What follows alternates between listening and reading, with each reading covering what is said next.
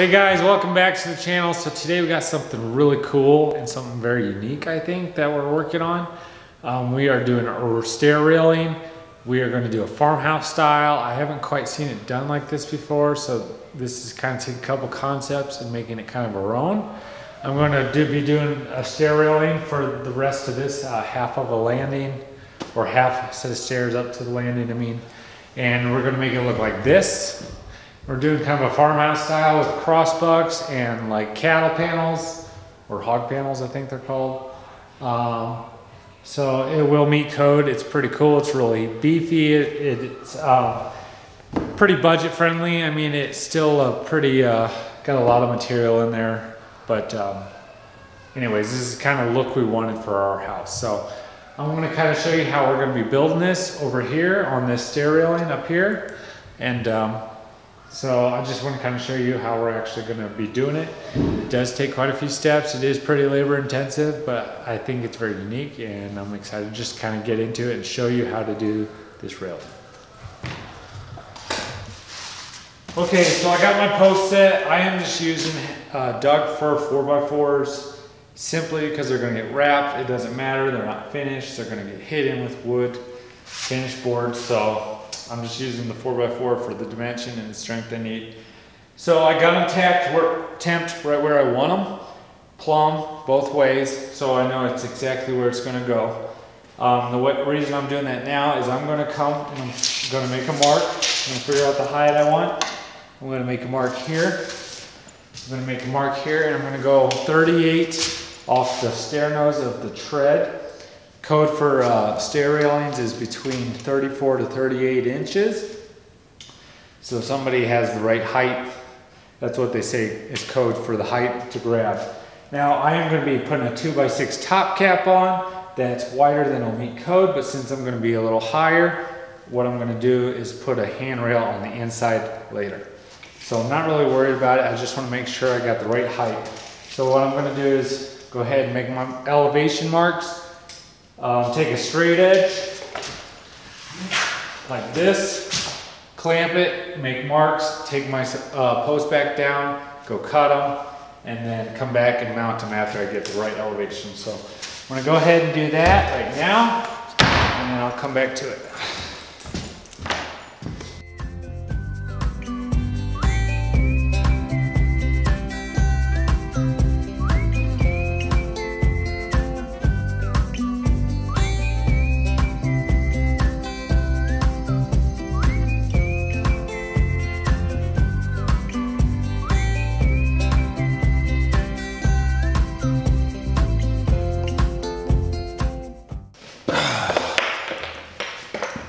Okay, so now that I got my posts installed, the ones that I need to from underneath or access through the floor or the walls so I can shim them and get them plumb.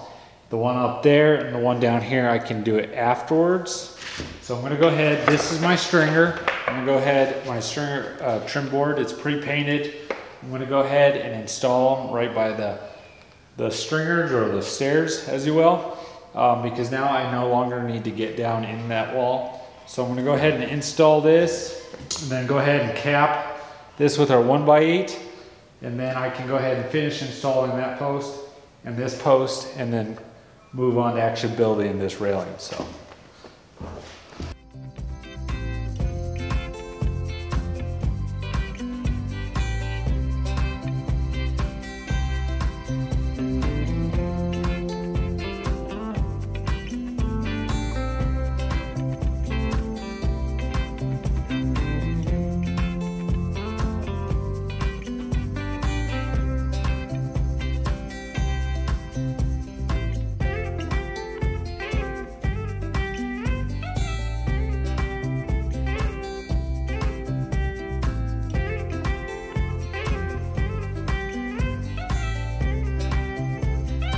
Okay, so I got these posts on now, all of them. Got this 1x8 on.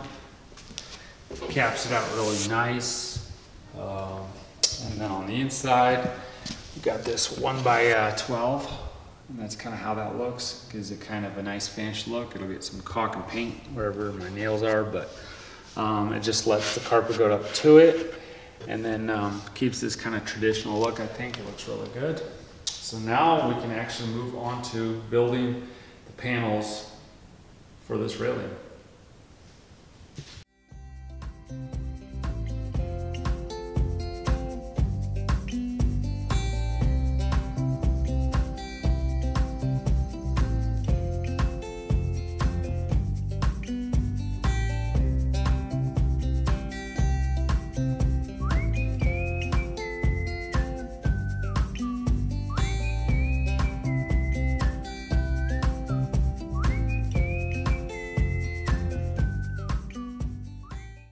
Okay guys, so I'm kind of going to show you, I am building the frames right now for the railing sections. I'm just basically piecing them in between my posts to fit. Let me show you up closer. So I'm using 4x4 material for the bottom. I'm not doing any elevation. I'm just going to take this all the way down to the bottom, and this can get caulked and painted later.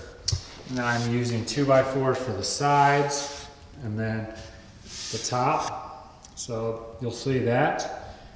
This you will not see, so I did not paint it because it's going to get a cap on it. This you will not see because it's going to get a face board, like a 1x6 later. Basically just went and got from the store, went and got Doug Fir 4x4s and 2x4s, sand them down, and I used a sprayer, so it gave me a nicer finish. Now I know it's going to need to be touched up, like right here, but that's okay. You'll get a little bit of sometimes chips when you cut it, so that's okay. You gotta plan on repainting some of it, but I wanted to do it ahead of time because the finish will still come out better. Put a lot of coats on. So I got those two made. I gotta go ahead and build that one, but this is really pretty budget friendly because it's using mainly dimensional lumber. I mean, you're gonna have 1x, 4x, and 2x. So really simple. You basically just figure out your angles or your side from top to bottom. I cut mine are a 37-degree cut. I overlap the top to the sides and I put some screws in right here. And then I overlapped the side to the bottom because it is a 4x to tie them together. Put screws on the back side because you can't really screw in here. You don't want to see these screws. So put them in the back side so you don't see them here, top side so you don't see them here because it's going to get covered. Pretty simple, just using some wood screws. So it's really easy. Got those done. I'm going to go ahead and do that one, and then I'm going to show you what I'm going to do next. Okay, so now I got this cut. We're just going to go ahead and check and see how this one fits out.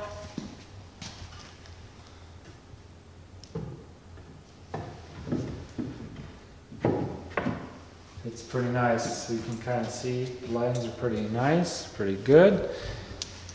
So now this is a stair one, so it's a little bit odd angles, but I'm basically just showing you what I did up here on a larger section. This would be more of a square one. So that's the principle. You can kind of figure it out to whatever the size your railing is, whatever the width, as long as you just find the center of the board and go from corner to corner. So now that I got that done, I'm gonna go ahead and do another pair of these, just opposites on the other side. And then once I get that done, I'll be doing this section, and then this section. I'm gonna finish up this one, and then I will show you the next step after I get those cut.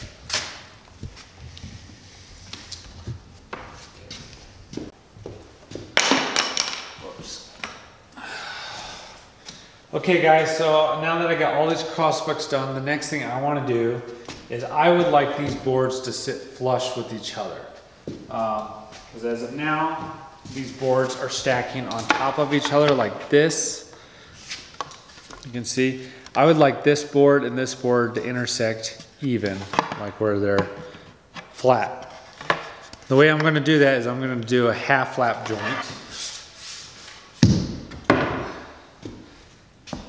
Right where they intersect. So what I'm going to do is I'm going to come here, make sure the boards are right where I want them and they're intersecting. I'm going to come here and start a line here on the face side of one board. in the back side of the other board. This is kind of where it's going, that one board is going to intersect. You see these lines?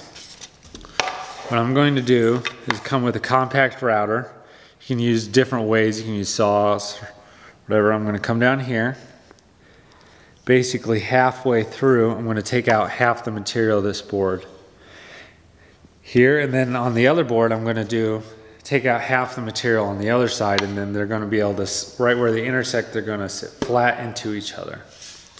So I'm just going to go ahead, go outside, set up my compact router, and kind of test this out. I've already done some, so I want to show you how it kind of works.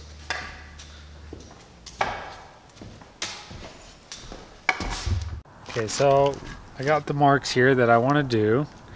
So what I'm going to do here is I'm going to take it and clamp it to a board. I'm going to go ahead and router this out.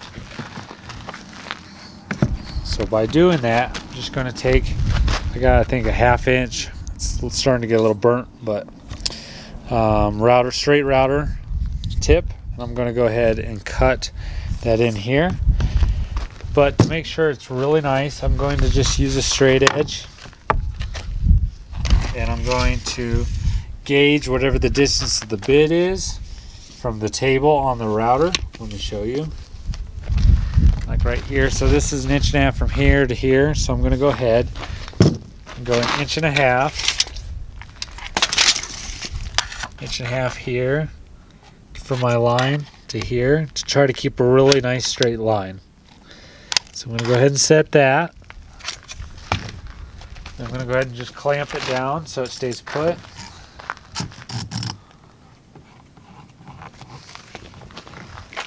Double check it. Triple check it. Now what I'm going to do is I'm going to set this to a depth to half of this. Maybe slightly beyond, because I want to make sure that they can fully intersect. So what I do, I went ahead and got that set. So I'm just going to go ahead and start routering this out. So just film it for a little bit, and then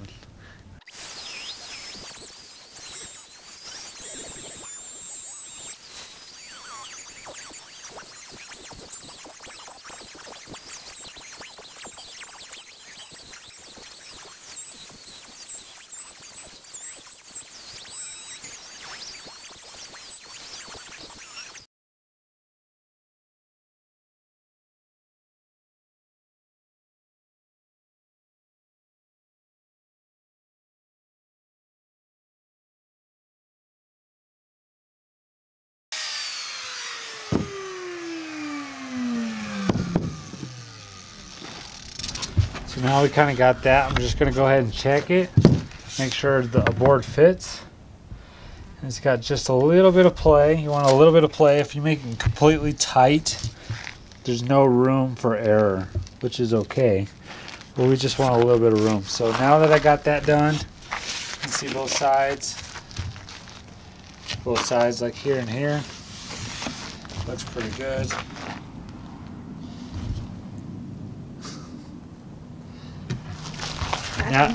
Now I'm going to go ahead and do this one, and then repeat the same step I did here, just like on all of them. And then I'm going to go take them in place and check them all out. Okay, that's good. Thank you. Okay, so we got these notched into each other now. This kind of looks. These are just sitting in here. These are going to come back out now that we got all these up. This. Made sure they all fit. We're going to take all these out, and then what we're going to do is take the frame out, take it back apart, and we're going to do a dado, a channel in here.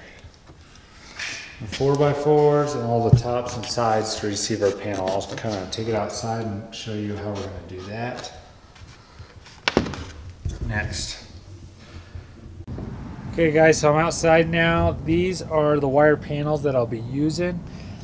This is called a cattle panel. Some places call it horse panels. I got it from my local feed supply store. And what they are is they're 4x4 squares equal from bottom to top. They come in like 16-foot lengths. They're welded right here. They're really strong stuff. So that's what I'm kind of going to be using for the mesh insert of my panels. So I go ahead and just lay it down. I'm gonna go ahead and bring out each frame one at a time, sorry, excuse me. And then I'm just gonna lay it out, orient it the way I want it. I want it centered top and bottom and left to right if I can. So like if it's 2 inches on the bottom, 2 inches on the top, like so. So orient it up, square it up, and then what I'm gonna do is just come down here and make a mark on each side of the corners on each side, and then I'm going to go ahead and pull this thing up, and then beyond those marks I'm going to measure a 1/2 inch down to the sides and up, and then take a straight edge, mark it and cut it. So basically I'm going to mark it 1 inch larger than that hole in the frame. That way it can go a 1/2 inch on each side in. That'll be enough to hold it. You can go 3/4, but I'm probably going to cut it 1/2 inch because if I go too much I seem to end up getting it kind of tight. So I'm going to do a 1/2 inch and then notch it out probably like 5/8 to 3/4. So I'm going to go ahead and do that right now. Go ahead and mark it and then just cut it with some bolt cutters. You can use a grind.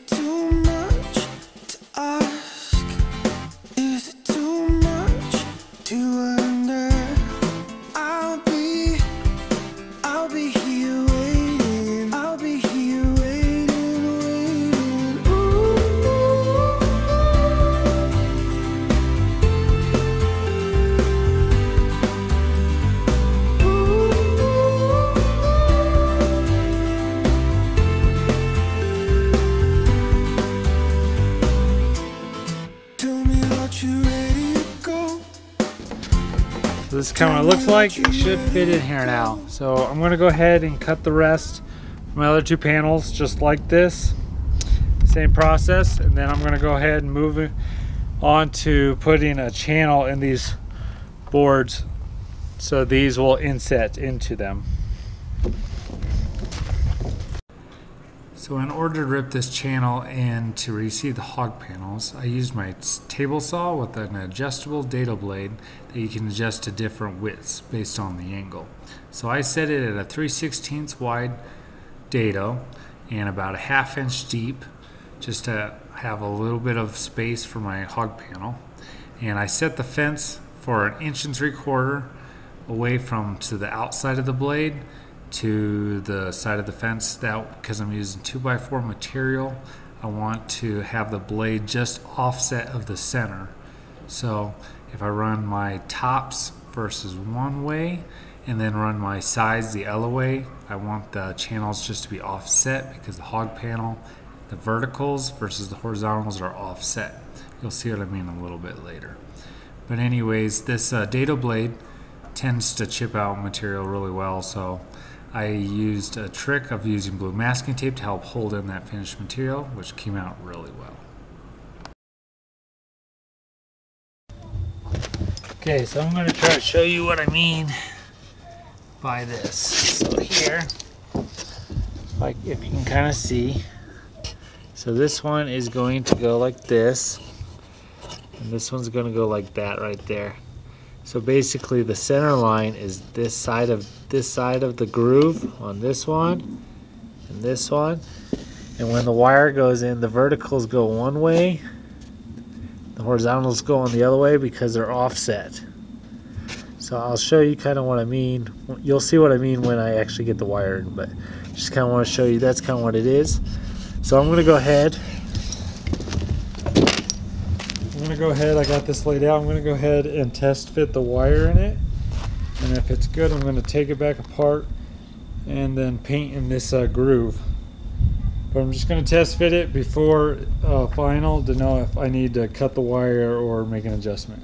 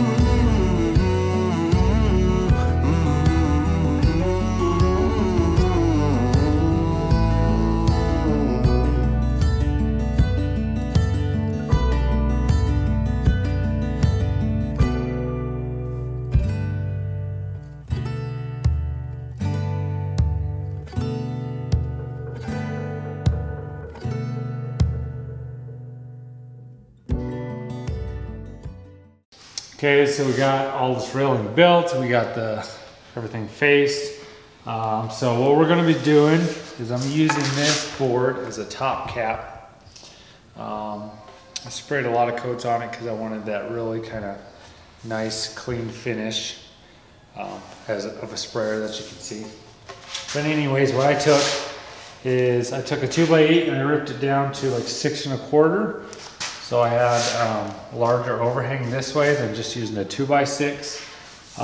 And what it also did is by ripping it down the table saw, got rid of that round edge that a lot of dimensional lumber has, and you can kind of tell if you're looking for it. So that's what I did. I just took a 2x8, ripped it down, and literally I'm going to go ahead and just take some construction adhesive and put it on top of this rail. And then it's going to go on top just like that. And then what I'm going to do is come from the bottom and put a bunch of fasteners, nails and screws, just so I don't have to go through the face of this board. So I'm going to go ahead and do that.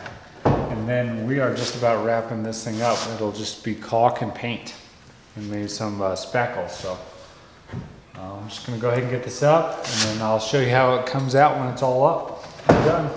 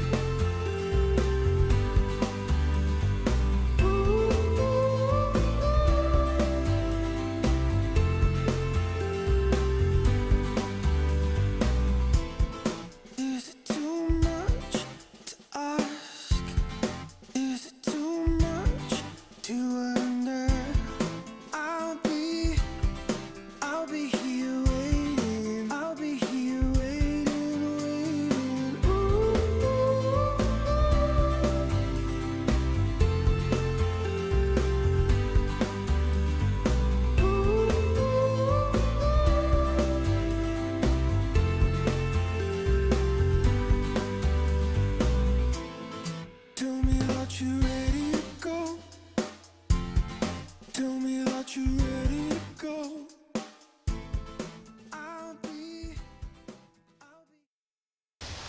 So I went and got this up. Did have a little bit of twist, so I tried to clamp it down as much as I could. Probably put a little more fasteners than I would need to if it wasn't. But went ahead and got that up. This one will need to be finished yet, so I'm not going to attach that yet. I'm going to go spray it and then bring it back and fasten it. But, so basically what I'm going to do yet is I'm going to take caulk, fill all these corners, spackle in the nail holes and the smooth surfaces, like the flat surfaces I mean. And then I can patch. I did put some screws in here since I didn't want to put it up top. I wanted to pull this down, especially since it had a twist. And we'll just caulk all this. We'll get all that done, and then kind of show you what the finished result is when it's all wrapped up.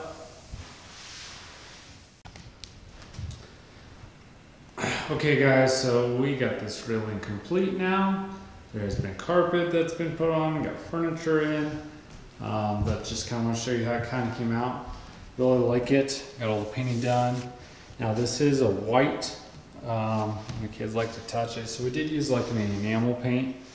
That's a little more pricey and a little more finicky to work with, but we use that on this.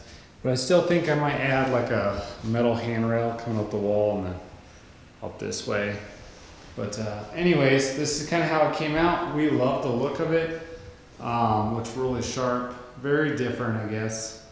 It took a little bit of time, quite a bit of time actually, but very proud of it, and I think it adds to this farmhouse look and something different. So I know it's a little bit of a longer video, but wanted to kind of show you from start to finish how it came out. So if you like this video, give me a thumbs up, comment, let me know, and if you want to see more videos, subscribe to our channel to see more. Till next time guys, Josh out.